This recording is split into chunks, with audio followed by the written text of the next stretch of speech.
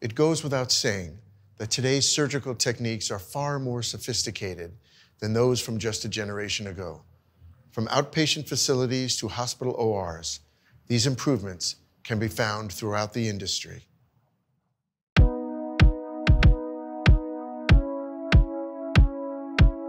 Guided medical procedures are vital to modern medicine, but visualization of soft tissue has been difficult or impossible. An unacceptable radiation exposure for physicians and medical staff has been inevitable due to the limitations of traditional tools.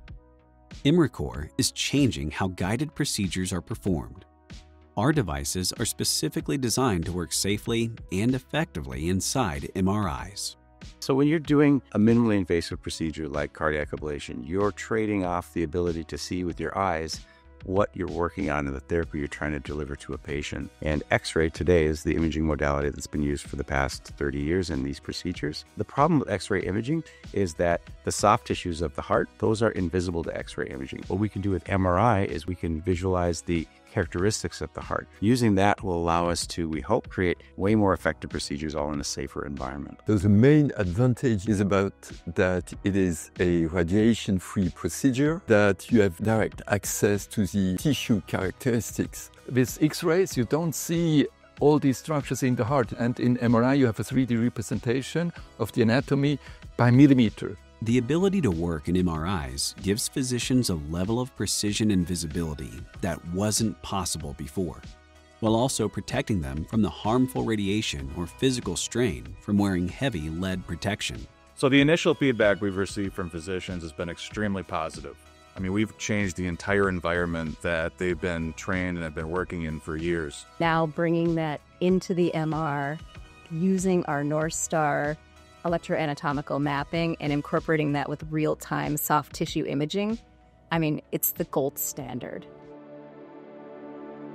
Imricor started on the vision of a handful of doctors at Johns Hopkins University who thought that we should move away from this old-fashioned X-ray imaging for these cardiac ablation procedures and toward MRI imaging. But the one thing they were struggling to produce were devices that were MRI compatible. As an electrical engineer who worked at designing MR and ultrasound systems in the past, I found myself working in this field of MR compatibility. So they asked me if we could work together to make the devices that are uniquely MR compatible, allowing them then to do these procedures in an MRI. Shifting from X-ray to MR-guided procedures creates a safer and more sustainable work environment.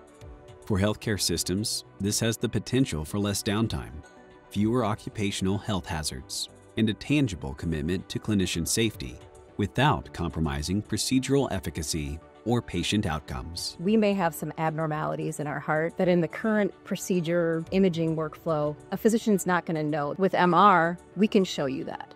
We can show you where you need to move your catheter, where your catheter is now, and they know what tools and directions they need to go to complete that procedure. When you do procedures with our technology, the per procedure cost is less as well. And we can do all in this radiation-free setting, so the doctors and the nurses and the medical staff aren't irradiated unnecessarily with X-ray radiation each day. The long-term health benefit I can foresee for physicians performing ablation within an interventional MRI is about their exposure to radiation, which might affect your vision, for instance, or increase the risk of developing left-sided brain tumors. There's been a lot of investment and innovation trying to protect physicians and patients from the ionizing radiation caused during these procedures.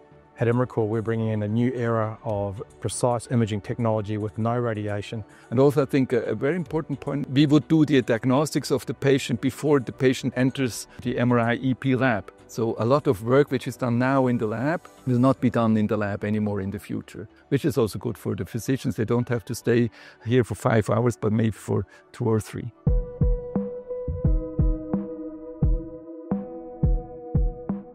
At Imricor, it's about doing work that matters.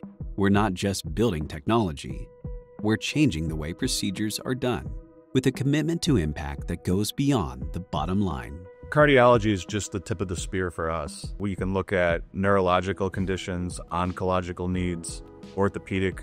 Really, this is the beginning of a transformation on how interventions are performed. Think of anything that you want to see in a tissue, and you want to guide a tool to that tissue. this is perfect. The physicians' imaginations will start to come up with new ways and new ideas that we can expand this platform of technology into other applications, even beyond ablations.